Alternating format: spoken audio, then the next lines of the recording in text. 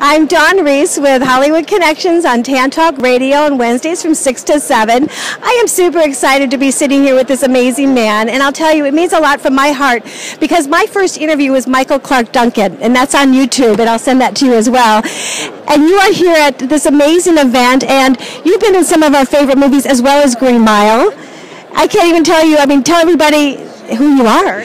I'm William Sadler, actor guy from every movie that was made in the Bill and Ted's Adventure, Bogus Journey. Bogus Journey. That's right. And The Shawshank Redemption. That was an amazing film.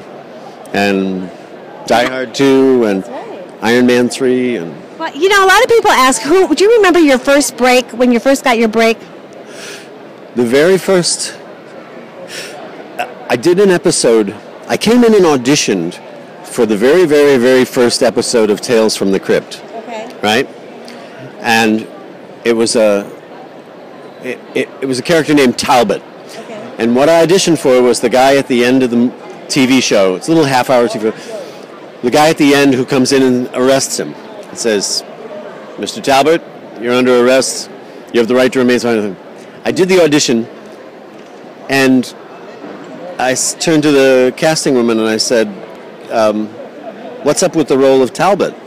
The killer. He's an executioner who gets laid off and goes on a rampage, killing people on his own."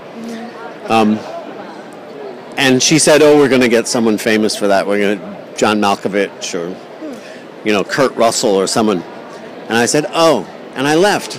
I got halfway across the parking lot, and this casting woman, Karen Ray was her name, leaned out the window and said, "Bill, come back." And she handed me the pages, the sides, said, "Come back on Monday, I'll put you on tape." I came back on Monday, they put me on tape. I got the job of Talbot. Walter Hill was the director, but the other three producers were Joel Silver, Dick Donner, and Robert Zemeckis. Okay. Right. I went on to do movies with all of those people. Die Hard 2 was the next thing that Joel Silver did.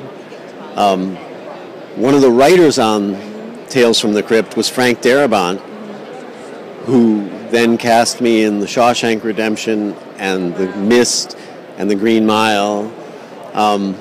Did you have an agent at that time, or did you do it yourself, or who was your agent? I'm going to back up as well. How did you get your first agent? Oh, Jesus. Now we're going back. The reason for it, because a lot of people, film directors take them from casting directors, and some don't have them. And, of course, you do have to have one to get those big roles as well. I got my first agent. I was doing theater in New York. I was in the Shakespeare in the Park. So I did about 11 years of theater in New York. That's important. People don't realize you're not overnight success. This is like Joe Jackson, Michael's dad said, get out there, be known, and strike. And it's not drive through McDonald's, order famous. You paid your dues. Right. No, it was years and years of theater. And that was after the years of training.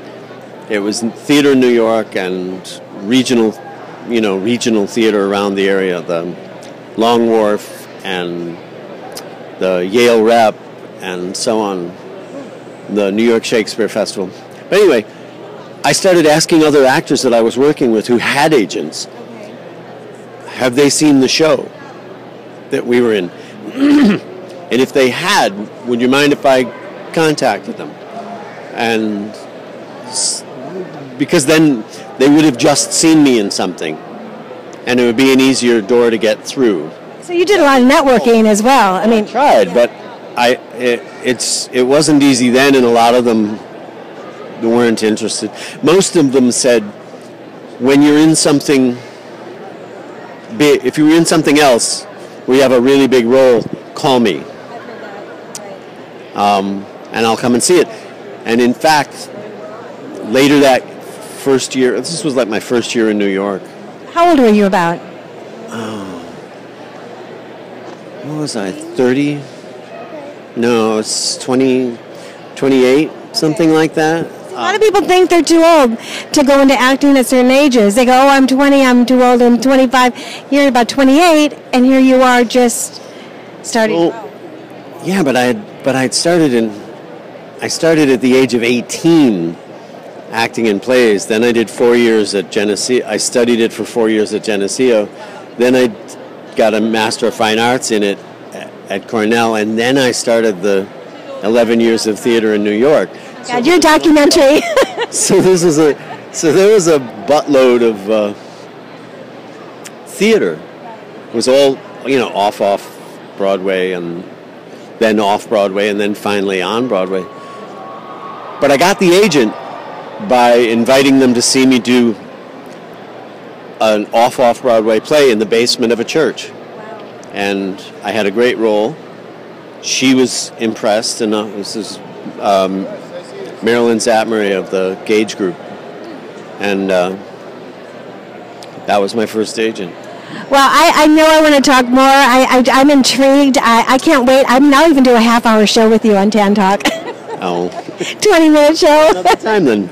I do appreciate it. What advice would you give new actors out there that would like to make it in this business, and they're trying so hard and they just want to be an extra in a movie, but you've gotten theater. That was a big point. Where did you take theater in New York? Can I ask you? I actually studied it. I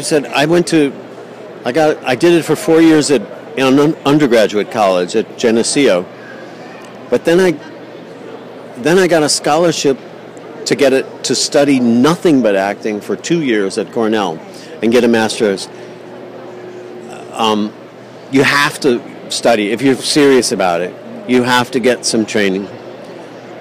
And then I always suggest people do theater because work with the best people you can, but that's where you get the chops.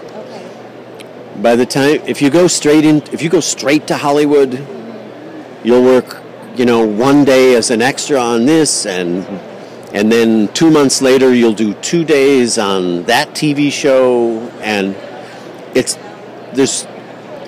not enough time doing it to get good at anything. And the directors no one has time to help you.